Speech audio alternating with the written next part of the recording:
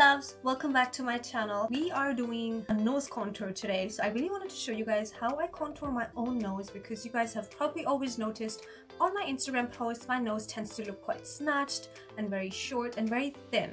So here's a few techniques I would like to show you guys, and also these are just simple products, very simple techniques. Even if you're a beginner, you don't need complicated products. If you don't have all those contour products or any fancy concealers, this is going to be the best video for you. So watch this video till the end, because I'm sure you're going to learn something. All you need is a brown eyeshadow and a highlighter and a few brushes to work with, and that's that. Let me show you guys how. Don't forget, before we get into the video, do subscribe to the channel and give this video a thumbs up. Also, we're trying to kill the algorithm this year for me, so help a sister out. Now, as you can see, this is my nose. This is how it looks like without the contour. I have like these few dips right here, which I really don't like, and this is what I normally try to hide. First things first, my foundation and concealer has already been done. Now we're going to start with our contouring. I like to take a brush which looks quite like a paintbrush. This is by MAC. I'm going to mention all the products in the description below. I am taking a bronzer from the 𝗙𝗪𝗏𝗏 palette. You probably will also need a little cotton pad. So ignore the zoom on my face.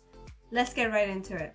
So what you're going to do, draw two lines and as close as possible.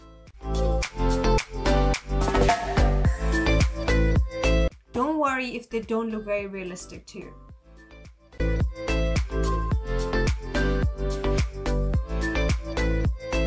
Notice how I didn't start all the way from the brow, because when you do that, your nose tends to look quite long, and I don't want to give a very long nose appearance. I like to keep it very short.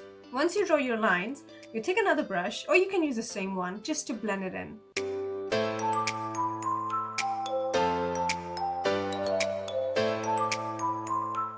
If you like to remove excess product, you can always keep a cotton disc in your hand, and as you go, rub the extra eyeshadow onto the pad. This way you're more in control of how much product goes onto your skin. Once you're done with the front, I always like to also contour my nostrils from the side. So you go in with the same brush and just round it out like this. Go round and round through the nostrils. You don't have to do that if you don't want to. I, however, love to do this. Notice how we don't have that much product on the brush? And that's that. Now here's the main trick. Once you're done blending out this eyeshadow, you take some translucent powder and you set the brown eyeshadow.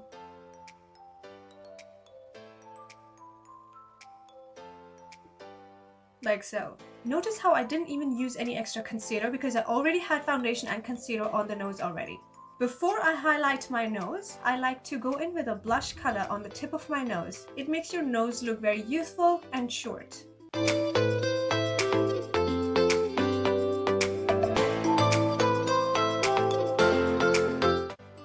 Now I'm going to set all the products. I'm going to use the Youth Glow Toner from 𝗓𝗏𝗏 Cosmetics. The link is given. And set it.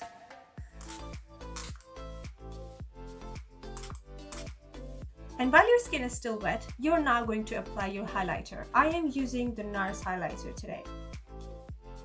Apply a little dot on the tip of your nose and a very small little exclamation mark starting from the top, positioning it right in the middle of your eyes.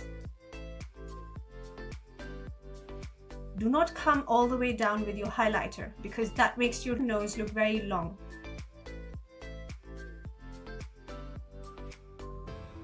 And now check the difference. Picture perfect.